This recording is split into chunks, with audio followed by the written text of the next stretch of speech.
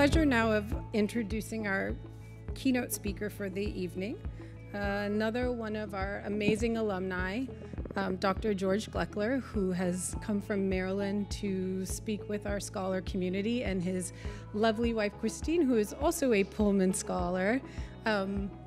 I don't know if any of you have had the chance to see their story in the annual report.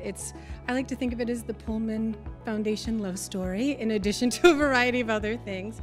George and Christine were both students at the University of Chicago. George studying physics and Christine studying mathematics, and I understand that Christine worked in the foundation's office, and that's how they happened to meet.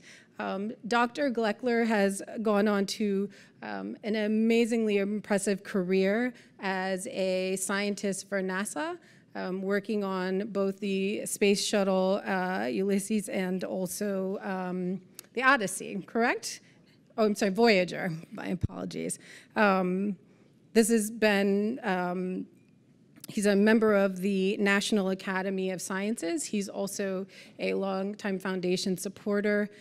We are very honored to have him here tonight to talk about his life journey, which started in the Ukraine and then ended up bringing him here to Chicago, and a life of really remarkable achievements. So Dr. Gloeckler, if you would join me at the podium. Pullman Scholars, Pullman Scholar alumni, guests, and nice Pullman staff. Good evening. I'm deeply honored and especially delighted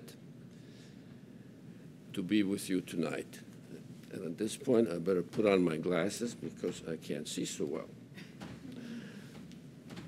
First, to celebrate your extraordinary achievements as Pullman Scholars, but also to take this opportunity to share some aspects of my journey to become a Pullman Scholar and the path that I have traveled since.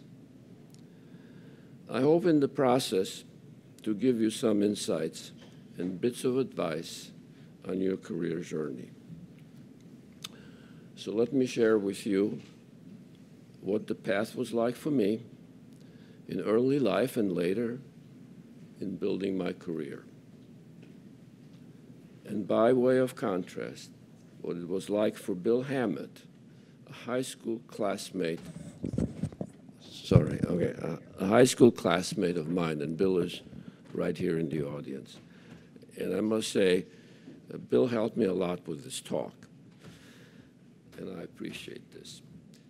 5 points I will present you with tonight, points that I have culled from my and Bill's experiences.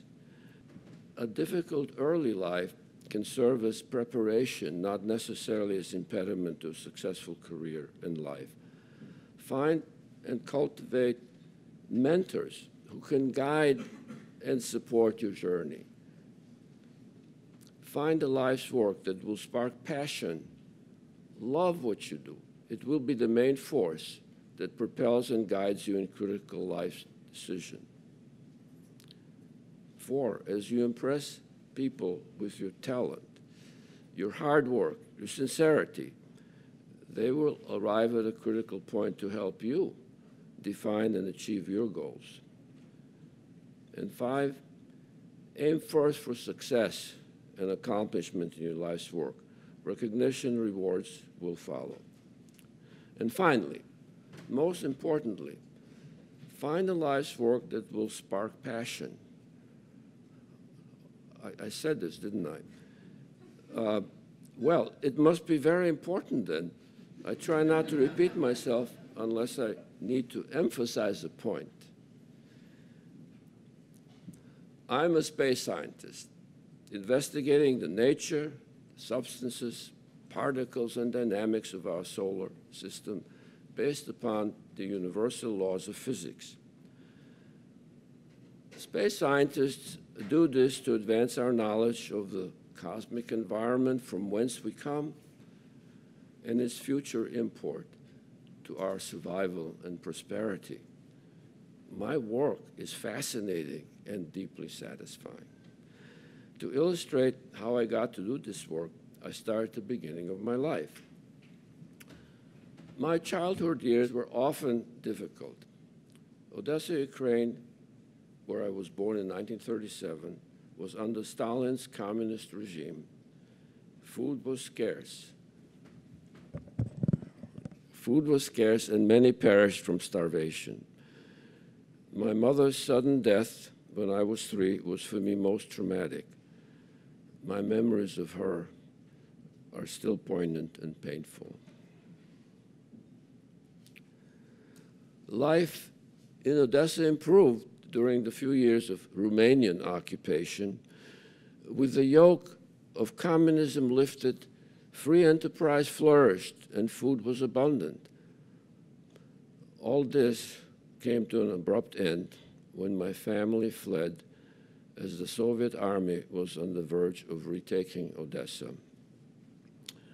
We started our nightmarish journey west with the Red Army all the time nipping at our heels. I was 6 at the time. Our journey of many months took us to a refugee camp in Romania. From there, by cattle car train through Romania, through Hungary, Czechoslovakia, to German-occupied Poland. Twice each day, the train stopped, allowing a brief moment to cook a meal with food brought to us by generous local people. During this journey, I witnessed bombings and people being horribly injured and killed. For about a month, life returned to normal while we occupied a single-family house in the town of Gnieźno, Poland. But then the Russians were coming again, and we fled again, this time by train, in a passenger car packed to the limit with children, adults, and their few belongings. Our destination was a farm near the small town of Dingolfing, Bavaria, a place chosen by my father, who calculated that the U.S. would occupy that region of Germany. We settled in a large room on the second floor of a barn with my uncle's family. Toilets were outdoors and there was no running water. Food was rationed. All of us scavenged recently harvested fields for potatoes and grains, and also nearby woods for firewood and berries. After the war ended, we resettled in a displaced persons camp at the outskirts of Dingolfing. This is when we experienced firsthand American generosity. Care packages filled with clothing and other goodies were distributed. I was most fascinated with the nice smell of American soap. My primary education began in Dingolfing at the age of 8, starting with private tutoring by my great uncle and ending in the middle school or gymnasium in the lovely city of Landshut, 40 minutes by train from Dingolfing. Life in post-war Germany was difficult. With job being scarce, my father couldn't find full-time employment. Our future in Germany looked bleak to him, so he quickly applied for immigration to the USA. In November 1951, our family of 5 arrived in Chicago. A few weeks later, having completed elementary school, I entered Crane Technical High School. The next leg of my formative journey was about to begin. As I recall the struggles of the preceding period and of my early childhood, I'm thankfully aware that a difficult early life can serve as preparation, not necessarily as impediment to a successful career and life. 66 years ago, Bill Hammett and I were Crane classmates in Mr. Gametsfelder's home section. Bill reminds me that he takes primary credit for my success at Crane as he served as my interpreter. I couldn't speak English all that well then, and understanding was even more difficult. My interpreter of critical class information dispensed by Mr. Gametsfelder on the starting day. For this, I forever remain indebted to Bill. Bill and I, like all of you, have many talents. Bill had, without realizing it then, more than I, and his were far more diverse than mine. Doing well in our classes, we impressed our excellent teachers, and especially our two most helpful guidance counselors, Mrs. Cullen and Mrs. Morrissey. Our 4 years together found us both at the top of our class. My top was a tad higher than Bill's, but that was okay with him since he reasoned he was 16 months my junior. Near the end of our high school education, we both had little idea what to do next, but going to college was not something we had in mind. Our counselors, however, insisted that we continue our education, and in Bill's case, Mrs. Cullen badgered him into agreeing to go to college. For us, engineering was a natural choice since Crane prepared us so well for a technical career. I applied to the Illinois Institute of Technology as well as to the University of Chicago. U of C was first to offer me admission, and I immediately accepted, not knowing that Chicago did not have an engineering program. Literally days before spring semester started, Mrs. Cullen arranged for Bill's admission to IIT. Our counselors also insisted that we apply to the Pullman Educational Foundation. I did, and it was awarded a scholarship. Bill chose not to apply, owing to his lingering reservations he had about pursuing a college education. However, when he finally acquiesced, days before classes began, he figured that his 30-hour-per-week job, together with financial support from his family and church, took care of his tuition and living expenses. So I call him a could-have-been Pullman Scholar, since had he so chosen, I'm convinced he would have been one. A big reason we started college was because we impressed our counselors, who gave support and guidance at a critical point in our lives. As I continue with our stories, you will see this over and over and over again. Impress people with your talents, your substance, your hard work, and your sincerity, and they will help you define and achieve your goals. And your success becomes their success too.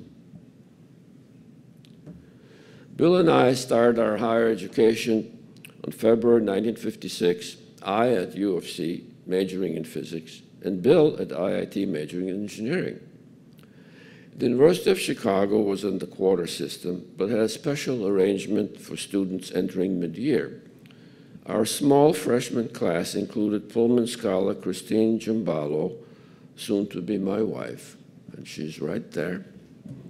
Despite strong protests from both our families, we were married at the U of C Bond Chapel on September 20th, 1958, just about 1 month after our 21st birthday. So our parents couldn't stop us. Immediately after receiving my BS degree, John Simpson offered to take me on as one of his PhD students, an offer I hoped for and gladly accepted.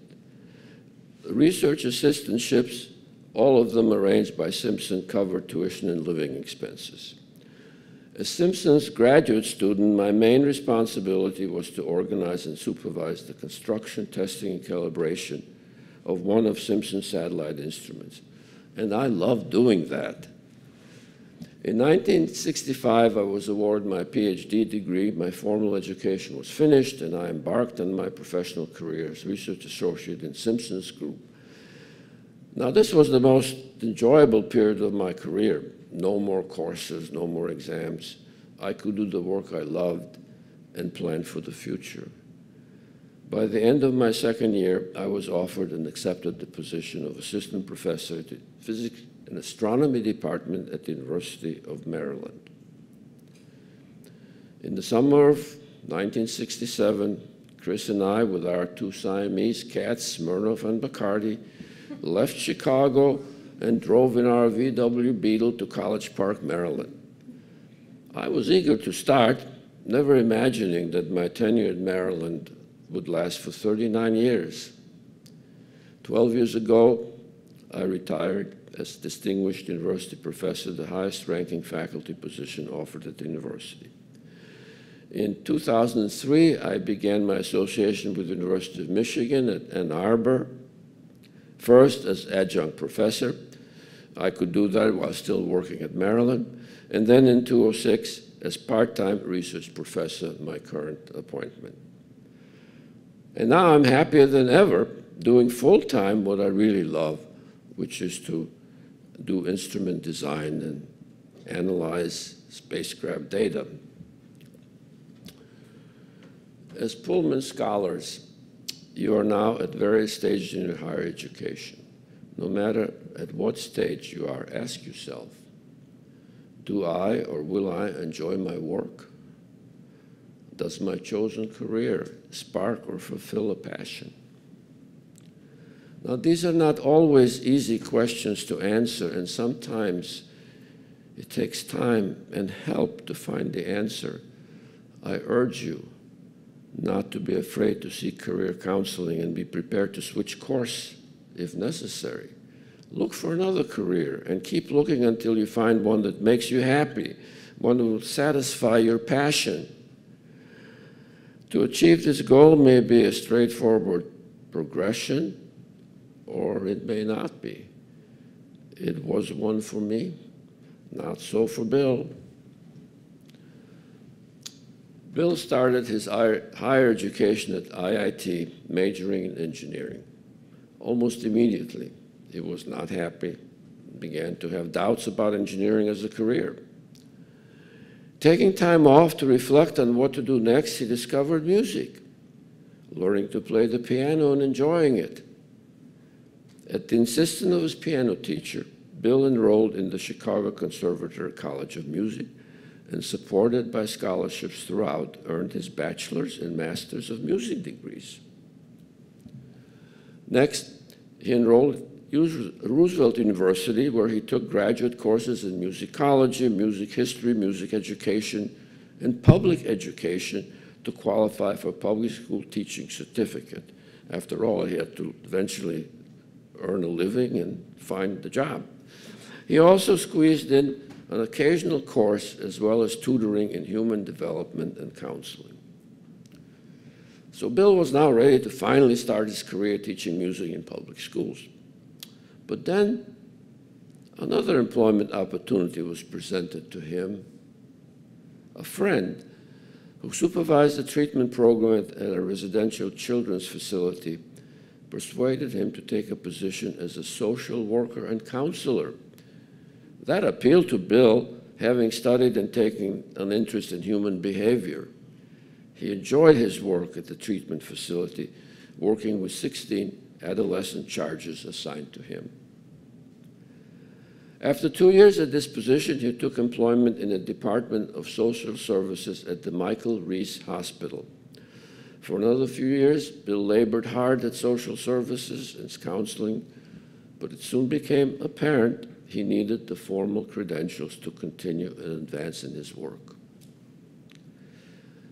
Bill's supervisor counseled him on the necessity of returning to school for advanced training, and towards this end, she advocated on his behalf to the hospital and university, and was largely responsible for his matriculation in 1969 at the University of Chicago School of Social Services.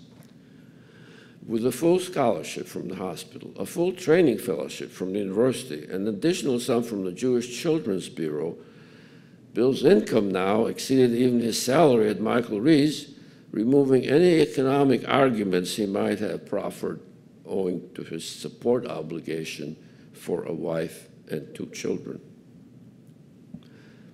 At the University of Chicago, Bill changed his focus from human development and treatment to the more administrative and management-oriented specialty of social policy and planning. Bill earned his advanced degree and necessary credential in 1971, returned to Michael Reese as hospital administrator. The next 24 years at Michael Reese were rewarding and very satisfying for him. Bill was doing work he loved and was given recognition and promotion. He climbed the administrative ladder, assuming more and more responsibilities. At the same time, he also engaged in extensive teaching. All this came to an abrupt end when Michael Reese was sold to a for-profit entity. Bill left and took administrative and faculty positions at the School of Public Health and the Medical College at the University of Illinois at Chicago, not far from here. The next 12 years in academia as assistant professor in public health, associate dean, and dean of students in the medical school were the pinnacle of Bill's career. As dean of students, he was responsible for programs of academic guidance, career counseling, and general support to an enrollment of about 1,000 of the best and brightest and most demanding medical students, working over 60 hours a week as instructor for 2 to 3 classes per academic years. As a medical school administrator, he clearly relished his final career appointment.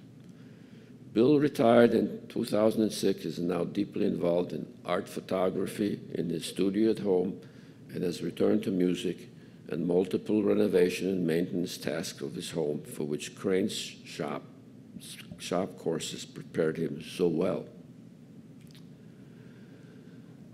Bill's career is an example of how mentors and interested supporters can make the difference in one's life and career, and that multiple course corrections, when needed, can still find the path to success and gratification in one's life's work. So now I would like to give you a deeper review of some highlights of my work, my involvement in 2 historic space missions, Voyager and Ulysses. These in many ways represent the pinnacle of my career. The mission of the Voyager 1 and 2 space probes, initially conceived in the 1960s, was to study the outer planets, Jupiter and Saturn, during close flybys. To reach both of these giants required that they be properly aligned, something that occurred only during a months-long period every 100 years or so. This mandated a launch of both spacecraft in the summer of 1977. Both space probes of what is now called the Interstellar Voyager mission are still operational after all these years, proceeding to the outer regions of our solar system, with Voyager 1 now over 13 billion miles from our sun, and Voyager 2 not far behind at over 10 billion miles. Both Voyagers carry our LECP instrument that's shown on the left there, and these instruments are providing critical data. The spacecraft remains in continuing communication with NASA. Now I turn to the other mission, Ulysses. It's a solar satellite launched in October 1990 to orbit the sun at all latitudes. That was the first. Serendipitous intersections of comet tails provide additional signs. Ulysses, having orbited the sun 3 times, was decommissioned in June 2009, nearly 19 years after it was launched. So on board was our SWIX instrument that's shown on the right there on top. That's what it looks like.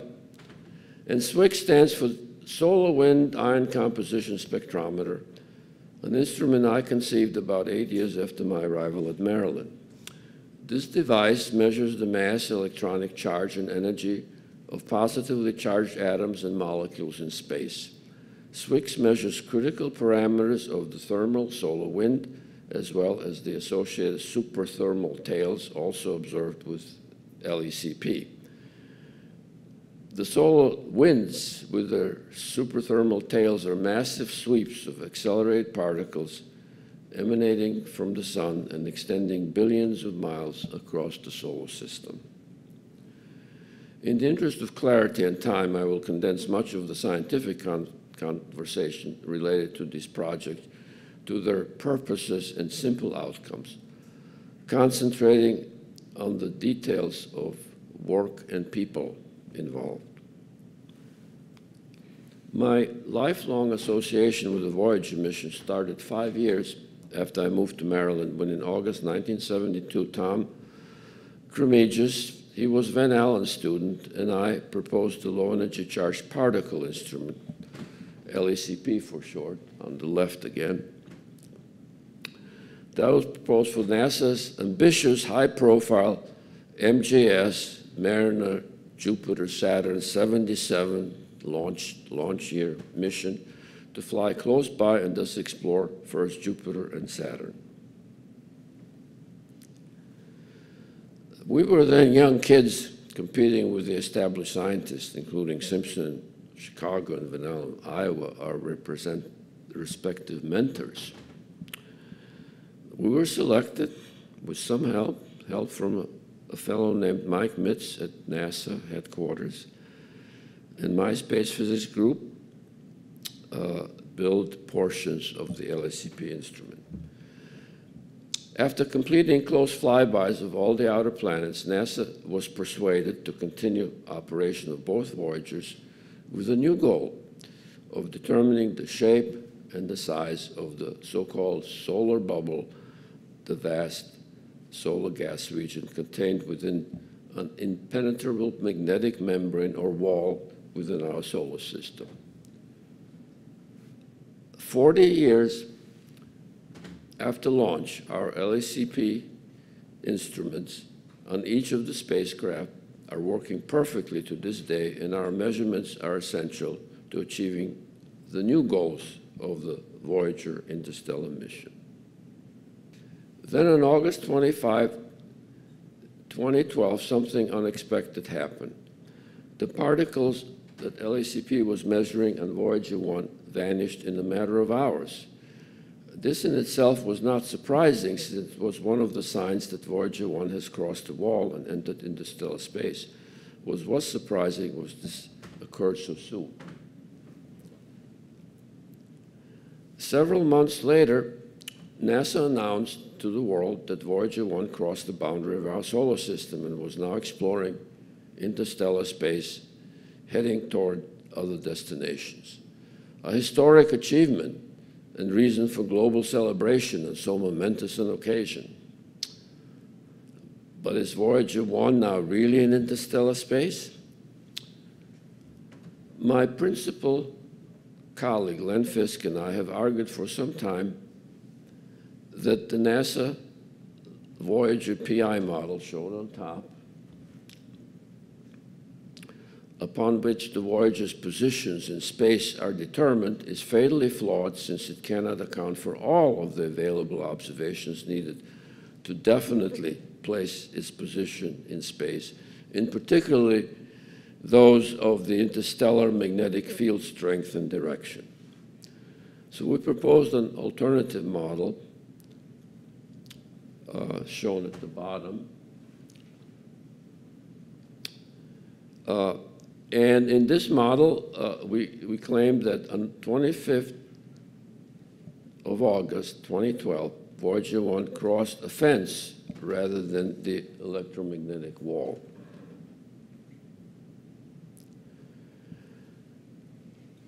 So Voyager 1, we claim, has not yet entered interstellar space, and we project that this momentous event will occur in a few years from now, or perhaps sooner. So imagine, if you will, the scientific implications should our model prevail. It proposes no less an alternative view of the structure and behavior of critical aspects of our solar system. And if our model is wrong, well, we still will have learned something of value. Such enigmas are the stuff of frontier science. Finally, I will describe my most enjoyable collaboration with Johannes Geiss in building the Swix instrument on Ulysses in my election to the U.S. National Academy of Sciences, enabled by Geiss. Crucial to the recognition and use of Swix in satellites and probes was my colleague, Johannes Geiss. Before he retired, Geiss, 11 years my senior, he is older than I am, was a world-class Swiss scientist with great influence in the conduct of European space science program. Sometime in 1985, I was able to meet and persuade him on the merits and innovative possibilities of Swix. Upon seeing the utility of Swix in intrasolar exploration, he decided to collaborate with me and pave the way for including Swix on the NASA ESA Ulysses space probe that orbited the Sun, and it operated from 1990 to 2006. To create Swix was a real challenge, requiring inventions of new technologies. Over and over again, seasoned experts told us that Swix could not be built, and even if we managed to do so, it would not survive the launch. And even if it did, Swix would never work properly. We ignored all those naysayers and pushed ahead. At the end, we succeeded. Another bit of advice: if you truly believe in your innovative ideas, your challenges to the tradition and the status quo, you should stand up for them and seek supporters to help you. Swix was launched and performed beautifully. Swix data were unprecedented and allowed us to publish numerous seminal papers in Science and Nature magazines, which reached a broad audience of scientists. My career at this juncture was in full swing. Success, it seemed, had been a path to my door. But of course, this was merely the fruits of hard work, innovative exploration, and the support of mentors and colleagues, most of all my dear wife, Chris. Two such colleagues were soon to have a big role in my career: David Schramm, an esteemed University of Chicago astrophysicist, and Johannes Geiss. They proved instrumental in my receiving the great professional honor, election to the National Academy of Sciences. Only the Nobel Prize, in my judgment, exceeds it. My stream of publications, reflecting the depth of my contribution to astrophysical science, had apparently impressed Schramm. With his strong support and Geiss's persistent advocacy, I was elected in 1997 to this august body. I was dumbstruck, but deeply humbled. My election came as a big surprise to many at the University of Maryland. Suddenly, I became really valuable to the university. My salary doubled. That was my fortune. And finally, in closing, I would merely cite for you once again a piece of advice: aim for success and accomplishments. Recognitions and rewards will follow. And the rest of my advice is given here. And thank you very much for listening.